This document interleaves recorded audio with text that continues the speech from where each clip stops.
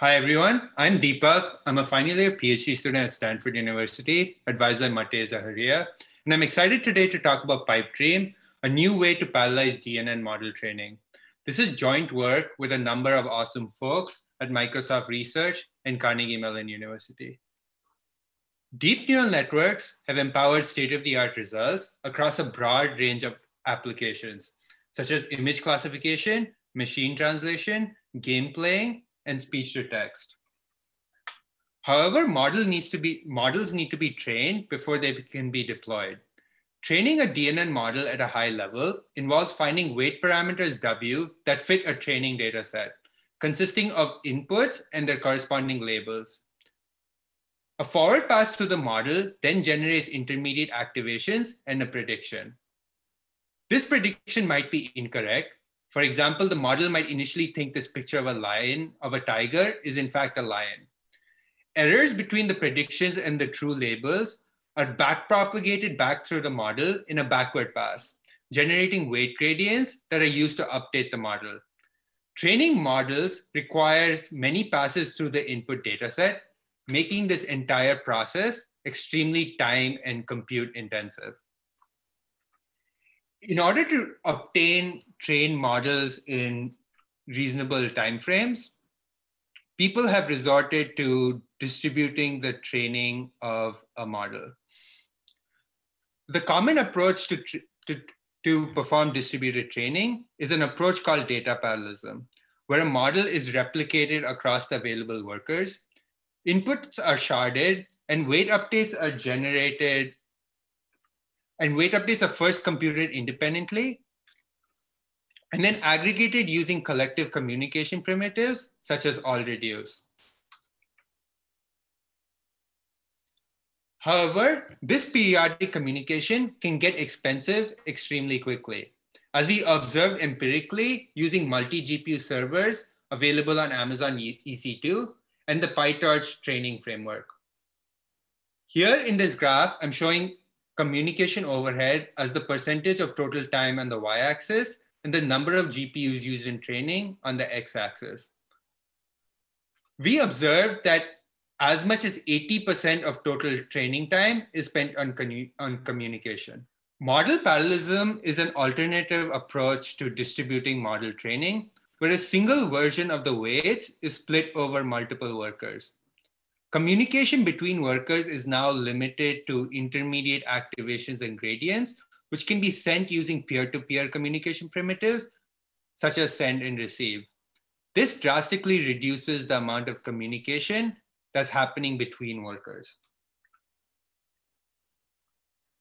However, model parallelism, as I've described it on the previous slide, where layers are partitioned over multiple workers, can lead to poor resource utilization.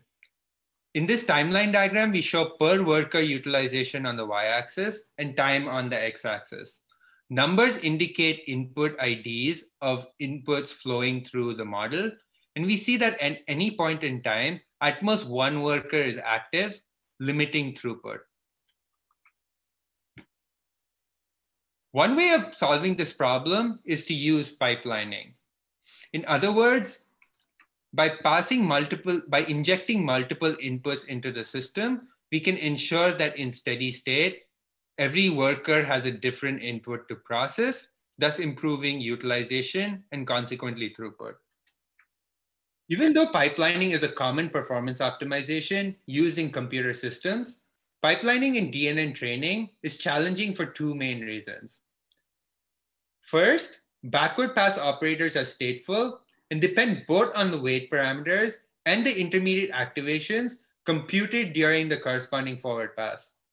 In particular, for clean weight update semantics, the backward pass for a particular input needs to use the same weight version and intermediate activation that was used in the forward pass. In other words, naive pipelining can lead to a mismatch in weight versions. Let's look at an example. Consider some input n that uses a weight version w sub n to produce an output activation y sub n in the forward pass. Now, if we were to use the latest version for every input, And we updated weight versions whenever a backward pass completed, we would see that before we're ready to perform the backward pass for input n, the latest weight version has progressed to some new weight version, w sub n plus b. We observed that now input n sees updates in the backward pass that it didn't see in the forward pass, leading to incorrect gradient computations. To resolve this problem, we can store multiple weight and activation versions to ensure that the same weight version is used in both the forward and backward passes for any particular input. In the example from the previous slide, when we're ready to perform the backward pass for input n, we can use the same weight version w sub n that we used in n's forward pass. I want to note here that even though we're storing more versions of the state, since a single model is sharded across multiple workers, in this particular case, D workers, we see that the total worst case memory footprint is actually similar to data parallelism, since each version of the state is D times smaller as well. The second challenge that we need to deal with when trying to perform pipelining with DNN training is determining how DNN operators should be partitioned into pipeline stages. This is difficult since each operator has a different computation time, and the intermediate activations and gradients that need to be communicated across different stages also have different sizes. In other words, the key challenge here is deciding how operators in a deep neural network model should be partitioned into pipeline stages. Let's consider an example where we have a model with 12 operators, and we need to partition it into 3 stages. If each of these stages take times t1, t2, and t3, then the first desired property is that t1, t2, and t3 are as close to each other as possible. This ensures that compute resources are seldom idle, ensuring better hardware efficiency of the pipeline. In addition, we see that we need to perform some communication between each stage. And we want to ensure that this communication time is also as small as possible, thus improving the hardware efficiency of the pipeline. And I encourage you to see our SOSP paper for details on how PipeDream's optimizer makes these decisions in practice. Now let's look at some empirical results. To evaluate how well PipeDream's ideas do, we integrated it with PyTorch in about 3,000 lines of code. We used PyTorch's communication library for communication of various tensors between workers. And we ran experiments on 3 different server types. 2 in the public cloud on Amazon and Azure, and the 3rd on a private cluster with a slightly older generation of GPU. The main thing we want to show in our evaluation is that PipeDream is able to train models much faster than existing approaches. In this graph, I'm going to show top 1 accuracy on the y-axis and time on the x-axis. The goal is to train a high accuracy model as fast as possible. So up and to the left is better. We observed that PipeDream is able to train a VGG16 image classification model as much as 5.3x faster than data parallelism. And this is because PipeDream is able to be more strategic about the tensors it sends between workers, while still ensuring that compute resources are well utilized. We ran experiments on a number of other tasks as well. So we ran experiments on image classification, translation, language modeling, and video captioning tasks. And we found that using the same number of GPUs, PipeDream is up to 5.3x faster than data parallelism on the time to accuracy metric. So some takeaways from building PipeDream. We observed that model and data parallelism are useful primitives to parallelize deep learning training, but they can often suffer from high communication overhead and low resource utilization for certain models and deployments. PipeDream shows that pipelining can be used to accelerate distributed training for models that fit on a single worker, and that pipelining, when combined with data and model parallelism in a principal way, can achieve end-to-end training speedups of up to 5.3x compared to data parallelism with a similar worst-case memory footprint. And this work appeared at SOSP 2019.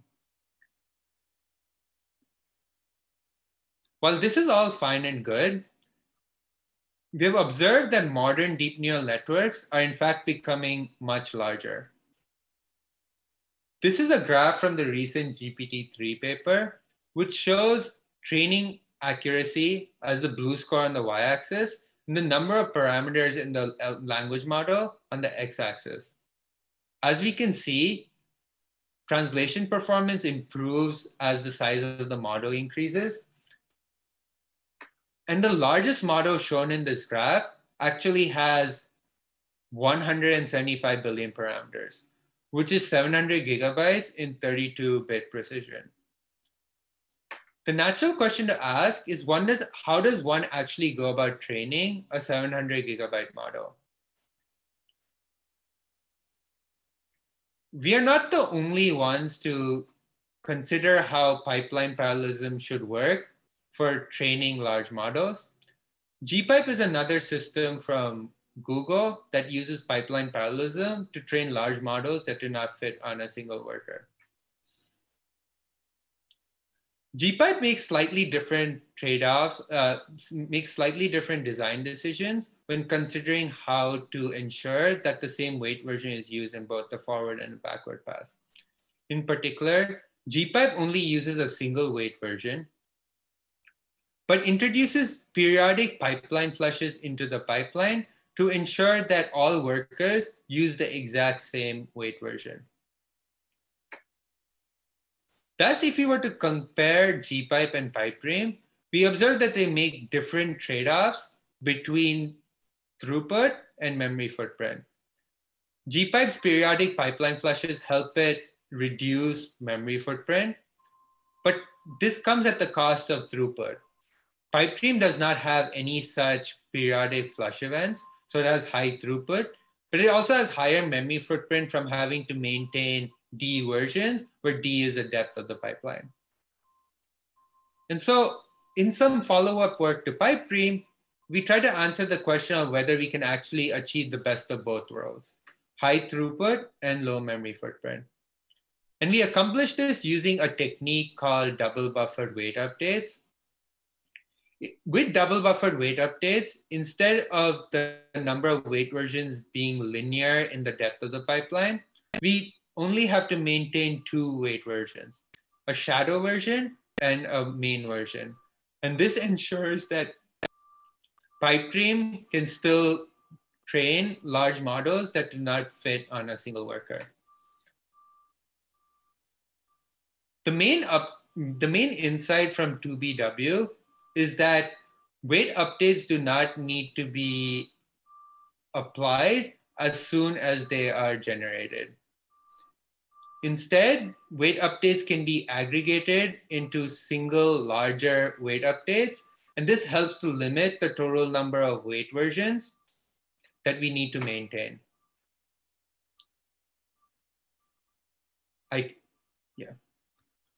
For example, here, we see that weight updates from inputs 1 to 4 are accumulated and applied as a single weight update to generate a new weight version, W sub I superscript 4. We also observed that the newest weight version cannot be immediately used, since we want to make sure that a particular input uses the same weight version in both the forward and backward passes. For example, input 5 uses weight version W sub I superscript 0 throughout and does not use the new weight version W sub I superscript 4, since the forward pass from input 5 occurs on some workers before this new weight version is generated. We also use activation recomputation to limit the memory footprint of intermediate activations. The weight semantics of the resulting weight updates are slightly different from gpipes. Assuming a per GPU microbatch size of small b, we observe that since we aggregate d microbatches at a time and apply the gradient average over these d microbatches, the effective mini-batch size is small b times d, where d is the depth of the pipeline. While vanilla data parallelism has a weight update equation that looks like w superscript t plus 1 equal to wt minus the learning rate times some weight gradient computed with this latest weight version, we observe that 2BW has almost unchanged semantics. The only real difference is that instead of using a weight gradient computed using the latest weight version, we use a weight gradient computed using a one-stale weight version. And we also observe that the semantics are similar if we use data parallelism when replicating stages, or if we do further gradient accumulation within the pipeline. The only difference in these settings is that the mini-batch size B is multiplied by an appropriate scale factor.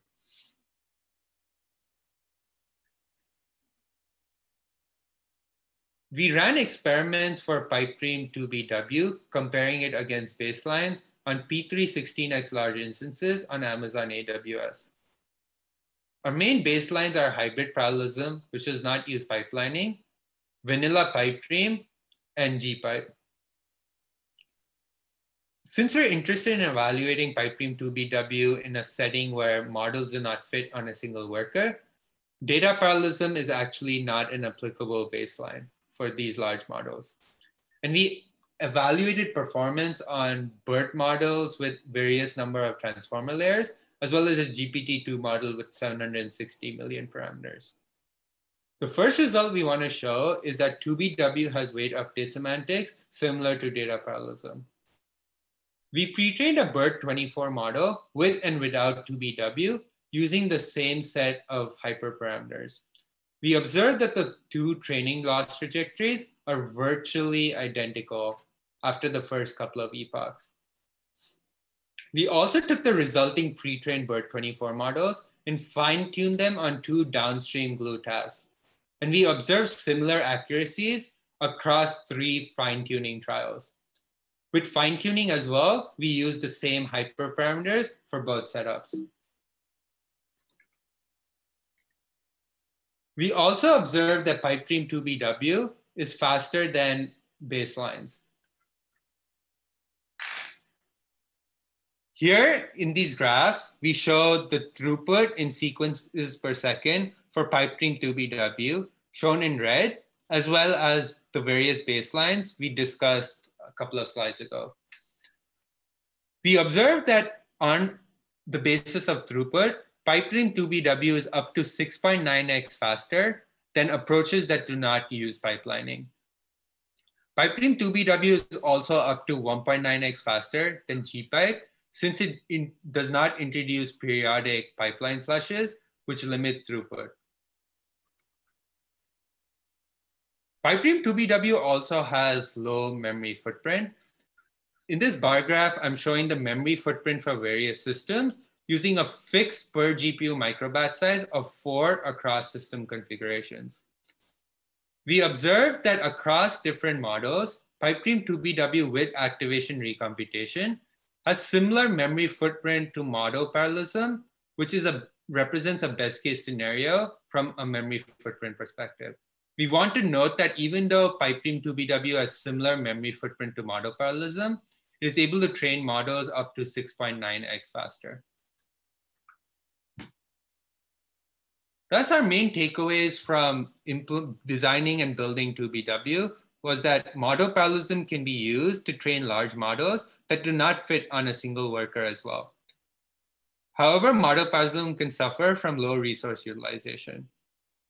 PipeDream 2BW carefully manages weight versions and uses activation recomputation when necessary to limit memory footprint, and can accelerate training by up to 6.9x compared to optimized baselines that do not use pipelining, and up to 1.9x compared to approaches like gpipe, which do use pipelining. A preprint of this work is available on arXiv.